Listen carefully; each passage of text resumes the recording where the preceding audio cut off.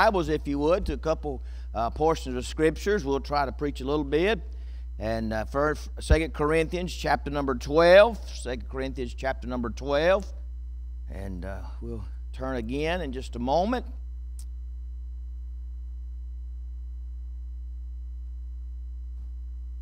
Second Corinthians, page 1238, if you have a Schofield Bible.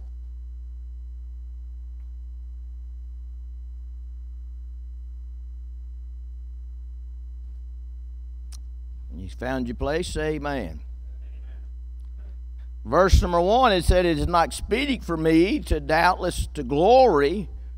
I will come in visions and revelations of the Lord. I knew a man in Christ above 14 years ago, whether in the body I cannot tell, whether out of the body I cannot tell, God knoweth. And such a one called up to the third heaven. And I knew such a man, whether in the body or out of the body, I cannot tell, God knoweth, and how he was caught up unto the paradise, and heard unspeakable words, which is not lawful for man to utter." Let's pray. Our Father, we love you. Thank you for the goodness of the Lord.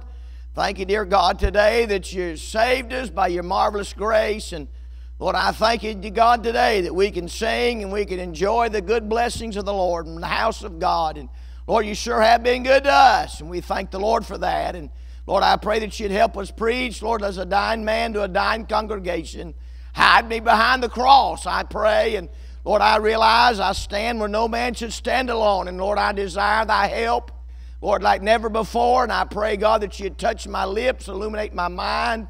Bathe me in the Holy Ghost here today, I pray. I pray that you'd be the hearts and lives of these that are here, dear God. I pray that you'd work on them, and I pray that you'd deal with them. I pray, God, in Jesus' name, save that one that may be lost. Encourage that one that's discouraged. I pray, God, that you'd revive the saints again, that thy people may rejoice in thee. In Jesus' name I pray. Amen and amen. Here we have a story, we have an account of Paul going up to the third heaven. And Paul said, as a man over 14 years ago, whether in the body or out of the body, I cannot tell, God knows. But he was called up to the third heaven. Now the third heaven is not where the airplanes are. The third heaven is not where the astronauts go. The third heaven is where God resides. And Paul said, I was there. I was in the third heaven, and I saw things that are not lawful for man to utter. And I'd like to preach about a perfect place to be. Brother Frankie, Paul said, I went to heaven, and I saw some things, and I viewed some things, Brother David, that man don't even have any idea, Brother Jimmy, how to even describe what I saw.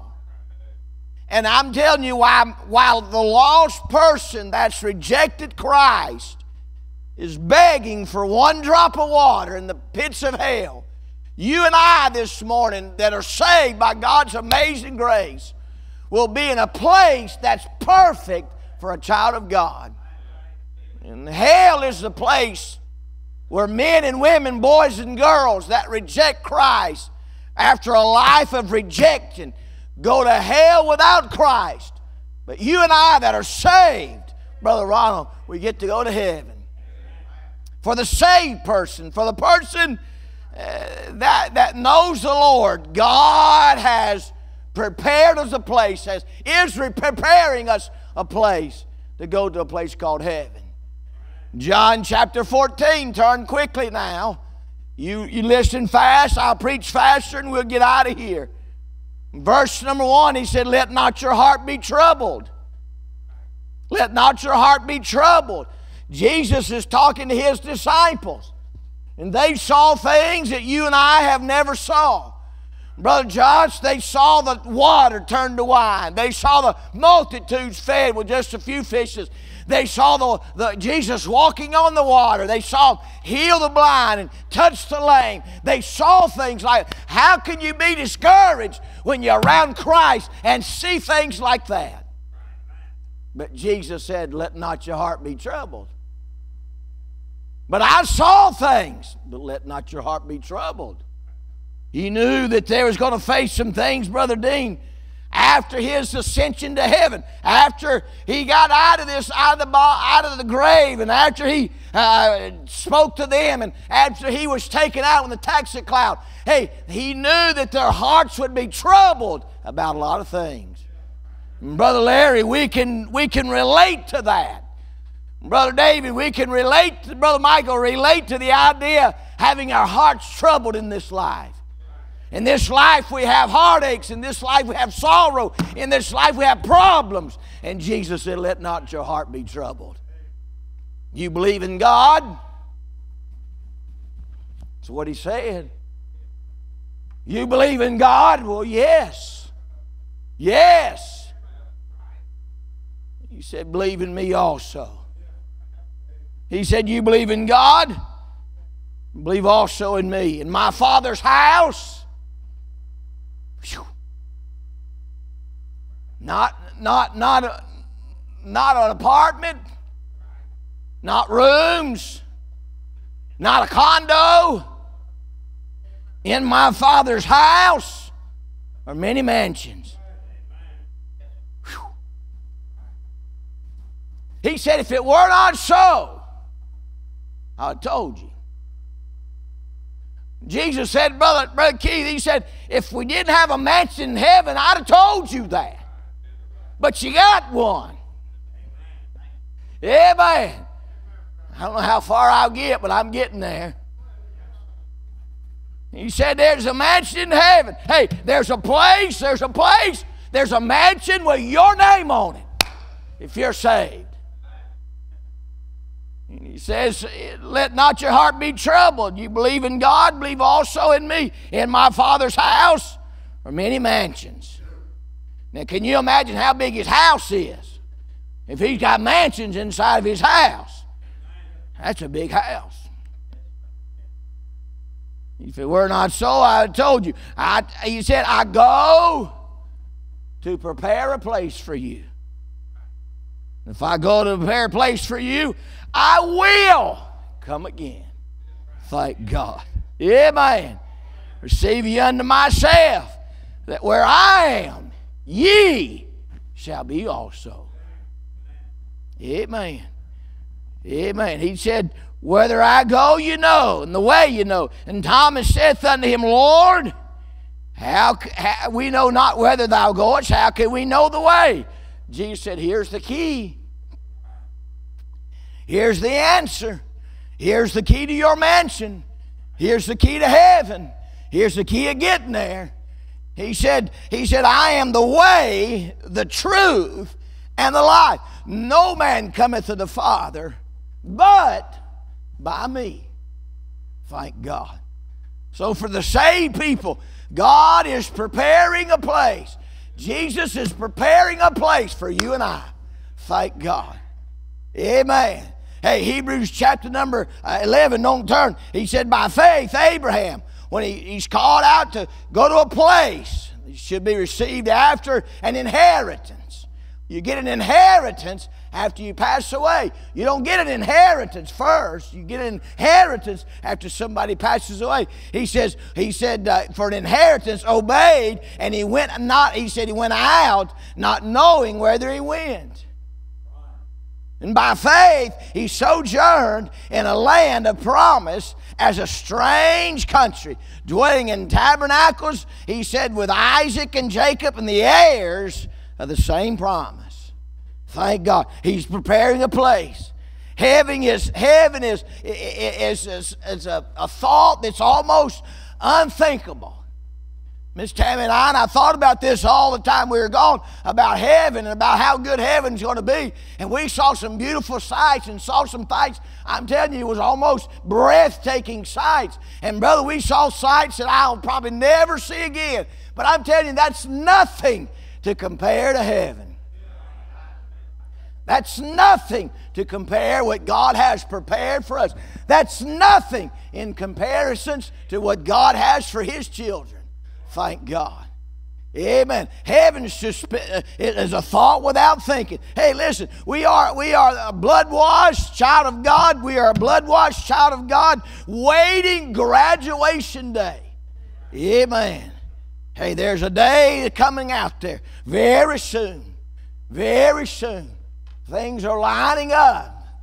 Things are lining up left and right. Things are happening left and right. Things are taking place left and right. Lining up to the Bible, Brother Kevin. Lining up to the things that God said is going to happen. And the next thing's going to happen is you're going to hear a trumpet of God. And the trumpet of God shall sound. And the dead in Christ shall rise. And you and I that are alive and remain shall be caught up together with him in the clouds in the air. Amen. So there's a trumpet going to sound. And you and I are going to leave this world. And there's a place, a perfect place that we're going to go to. Amen. Thank God. God hadn't left us alone. Brother Dean, I got the Holy Ghost living inside of me. He's bubbling around in my heart already. And I thank God for the Holy Ghost of God that's able to speak to our hearts about this place called heaven. Amen. He hadn't left us alone. He's given us, he hadn't left us alone to grope around the darkness of this world. This world gets you down, won't it? Amen. This world gets you down if you let it. Amen. We were trying, and I'm trying to get to the message, Brother Ron, but we was in Houston, and had a 4-hour delay. And there's 10 other people that had come there the day before. That was on a Monday. They come in on a Sunday. Was going to fly out on a Sunday, and they sent them to the wrong gate to go to Hawaii. So they had to run to the other gate. And while they got to the other gate, the other flight took off. And the other flight took off and left them. They had to spend the night in Houston. They were going to go to Hawaii from Monday to Friday. They're coming back on Friday, and they were supposed to leave on Sunday, so it's going to have those days. And they had to spend the night on there Houston. They come back on Friday, on Monday with us and 10 of them. And we was talking to them a little bit, and they said we had to spend the night, and we're going to go now, and we're going to have to come back Friday. And we got on the plane, Brother Tim, and we got up there, and we got on the plane, sat down, and they herded us in like a bunch of cattle, set us down in our seats. Buckle up, boys, because here it comes. And all of a sudden, the pilot gets, he said, you got to get off. And I don't mind waiting, but don't put me on the plane, take me back off, right? So, Brother Ron, we got on the plane. They said, you got to get off. Something's wrong with the engine. I said, where's the door? Amen. That ain't real confidence for a man to say something's wrong with the engine, is it?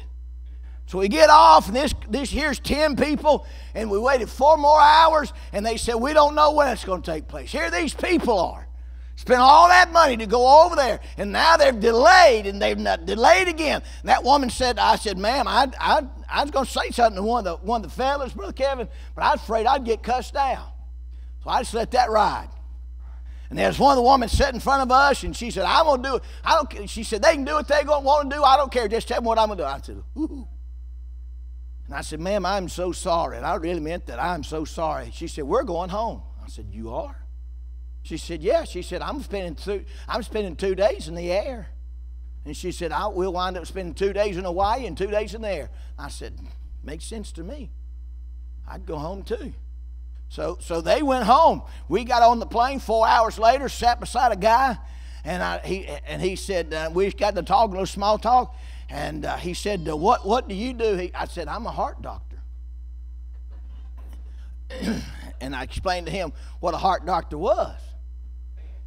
And Brother Dean, I said, what do you do? He said, I'm Homeland Security. I said, oh, Lord, here I am at Homeland Security. And me and him talked a little bit, and he said, I got delayed, and he said, I got 7 minutes. Now listen to this. I got 7 minutes to go from gate to gate to catch another airplane in Hawaii to go to Guam. I said, and then we got the 4 hours. He said, that ain't going to happen, is it? I said, no. So he said, it'll probably be Thursday before I can get another flight out. So anyway, make a long story short, we get over there and saw sights that we have never even thought about seeing. But there's nothing compared to this. Nothing compared to the place called heaven. and that trumpet's going to sound, Brother Frankie. You and I are going to leave out of here, and God hadn't left us alone to walk in the darkness. That's what I was trying to get to. God hadn't left us alone to walk in the darkness. We have a place to go to. I've got a direction. I know where I'm going. Amen. I know where I'm going, whether going through the grave or through the clouds. I'm going to heaven either way. Hey, I'm a winner either way. I'm a winner.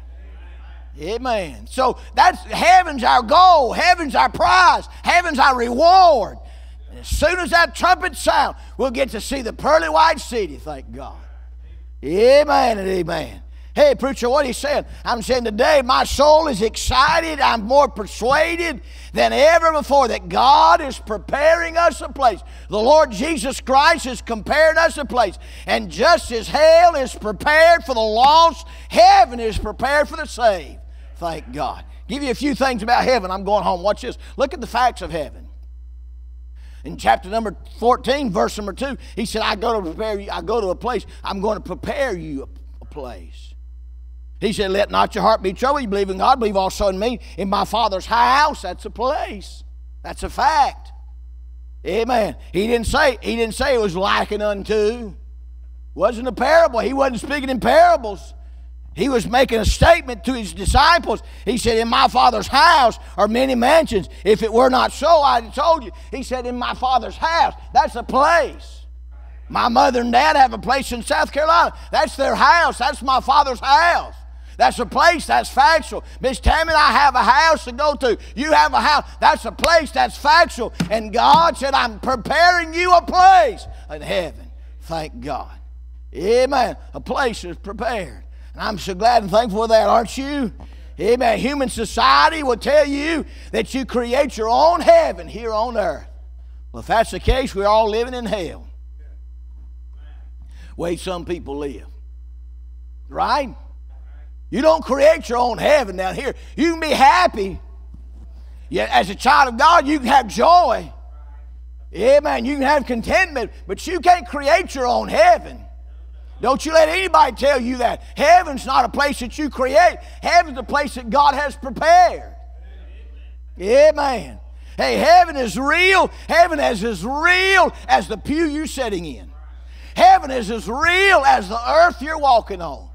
Heaven is as real as the car you get in and drive. Heaven is real as the skin on your bones. Heaven's real. It's real. It's real. Amen. Thank God. Amen. Hey, sin originated in heaven. Sin originated in heaven, and God said, I'm going to make a new heaven. Amen. You can't outdo God. You can't outdo what God's going to do. Sin originated. Hey, the devil tried to rise up and overtake God, and God threw him out and a third of his angels out, and he said, I'm going to create a new heaven and a new earth, thank God. And we're going to get to go to see the new heaven. Amen. That's facts. It's a perfect place. It's a perfect place because it's built by a perfect architect. Amen. Its builder and maker, Paul said in Hebrews, its builder and maker is God. Thank the Lord. We have an imperfect society. We live in sin and shame all around us. But heaven is a perfect place, a place with perfect people. We don't live in a perfect place right now. You don't have a perfect pastor. I don't pastor perfect people. Amen. Several people asked me, we got our name on there, and several people said, what kind of doctor are you? What kind of doctor are you? And I kept telling them, Baptist preacher, or somebody tell them I'm a cardiologist, somebody tell heart doctor. And Brother Robert, I told Miss Sammy on the plane, I said, next person asked me that, I said, I'm going to tell them I'm a pediatric doctor. She said, what? I said, I'm telling them I'm pediatric. All I did was with children. Amen. Amen. Hey, listen, we're living in an imperfect society. You're an imperfect person. I'm an imperfect preacher. Amen. Amen. Hey, listen, we're living in that kind of society, but Brother Jerry, we're going to a perfect place. Thank God. No more sin, no more shame. Hey, no more sorrow, no more problems. We're going to a perfect place. It's a factual place, and it's a perfect place, thank God. Amen. My heart is excited. My heart rejoices. Hey, my heart rejoices because in this world we may not be at home, but heaven awaits us. We're strangers and pilgrims in this land. Thank God. When you win the victory, when you got saved, you won the victory over this old sinful world. Amen. And our reward is an everlasting home. Thank the Lord.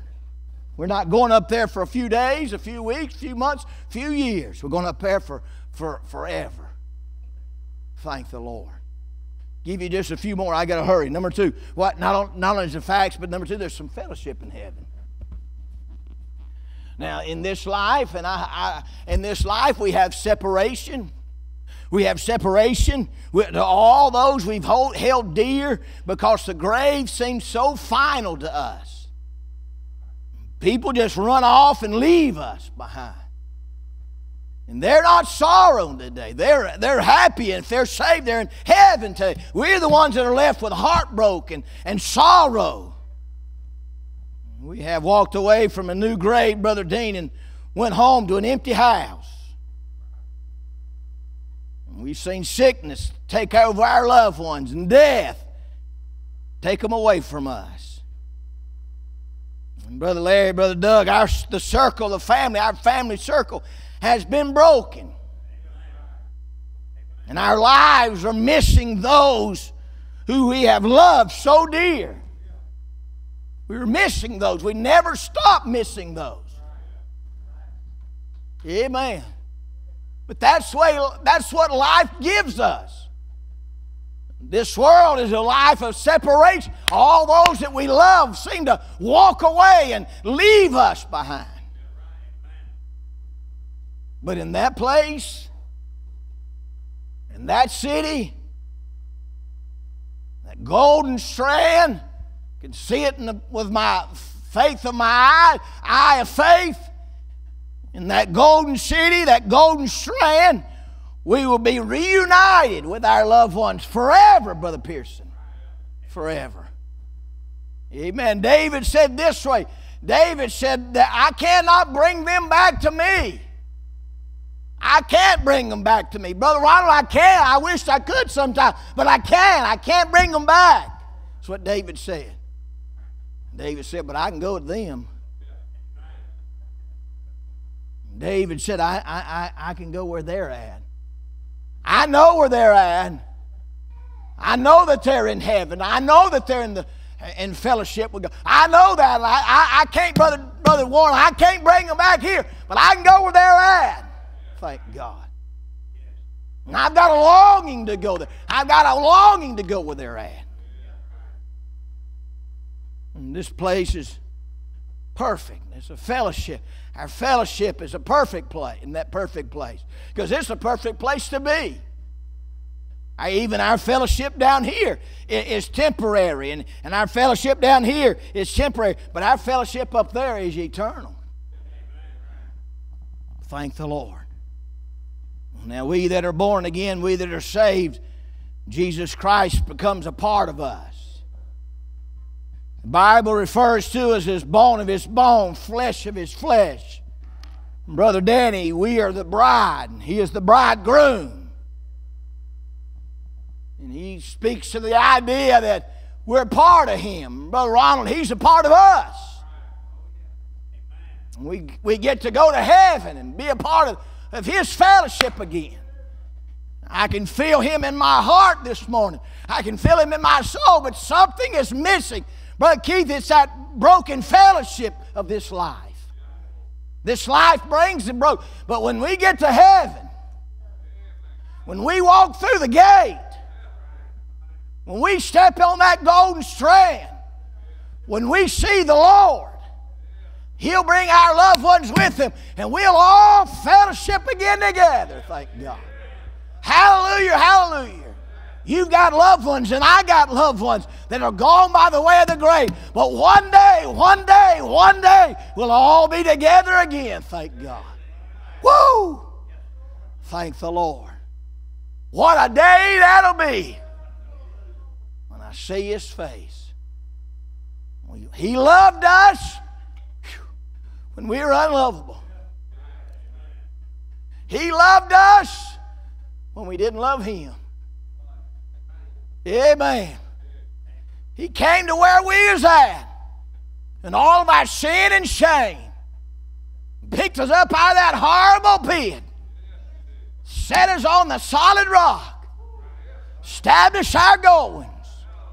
Put a song in our heart. And one day, we'll have fellowship with God like we never have before. One day, when that trumpet sounds and that eastern sky splits, we'll get to go to be with the Lord. And forever we shall be with the Lord. Woo! Thank God. Forever we shall be with the Lord.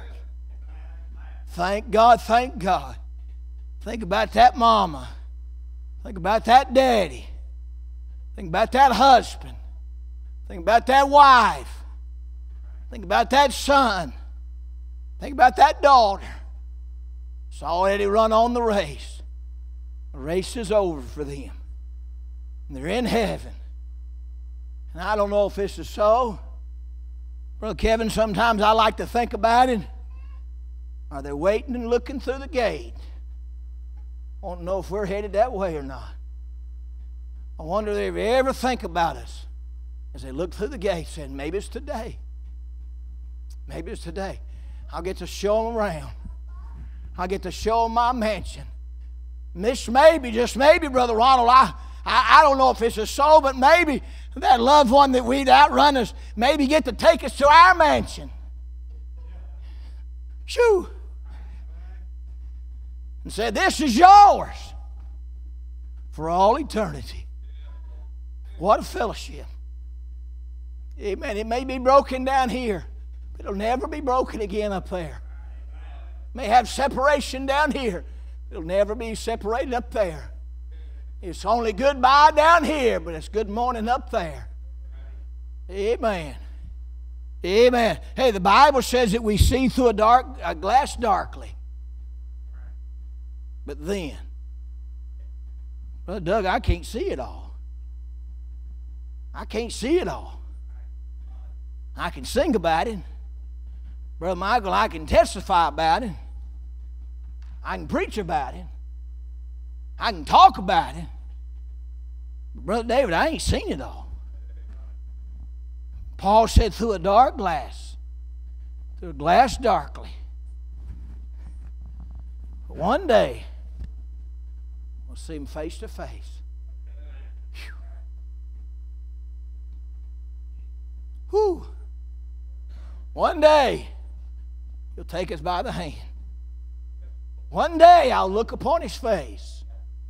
One day, I'll see his feet that are with nail prints in his hands. One day, my fellowship with him will not be broken.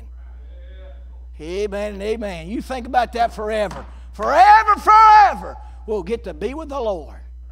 Forever, we'll get to be in heaven. Thank God, thank God. Forever, we'll get to be in heaven. Thank God. Amen. Miss Norma, if you would, just come on and get a song together. But forever and forever and forever and forever. Woo! Get to be with the Lord. Amen, amen. I don't see very well now. But my eye of faith, my fellowship, by faith, Abraham, by faith, all these Old Testament things. And by faith, you and I are walking this same path. Amen. You think about this, Brother David. Everybody, don't forget this, everybody from Adam until now that's been saved by God's amazing grace are walking the same path that we have walked. Amen. Brother Doug, they've done the same things that you and I have done.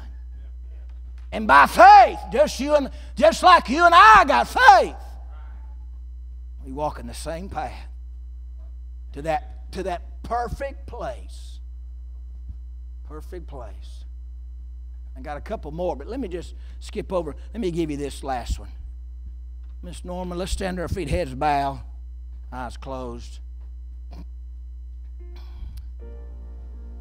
The last point of it, I had another one about the final destination of heaven, how we're going to be there. But Brother Doug, the last one is this: the folly of missing heaven. I'd be amiss to tell you today, in a crowd this size, that everybody is going to that place. I'd be afraid to say that. But I can say this: everybody can go to that place. Jesus said, I'm the way, I'm the way, I'm the way, I'm the way, truth and the life. Heaven's going to be wonderful. It's going to be beyond human comprehension. But not everybody's going to be there. You say, would a loving and caring God send a person to hell? No, He wouldn't, but you'd send yourself there. He doesn't want you to go to hell. And how foolish it'd be for you to sit in the church house today, sit in this church hoping to go to heaven, but not knowing. Missing heaven by 18 inches from your mind to your heart. You missed heaven. I wonder what anybody this morning said, preacher, God spoke to my heart, young and old alike. Preacher, God spoke to my heart. Would you pray for me? I'm not sure I'm saved today. Just slip up your hand all over the church house this morning. Just put it up and put it right back down. Preacher, I'm not sure I'm saved. How about it this morning? Can you honestly say, can you truthfully say in your heart that you're going to heaven? That you're going to heaven.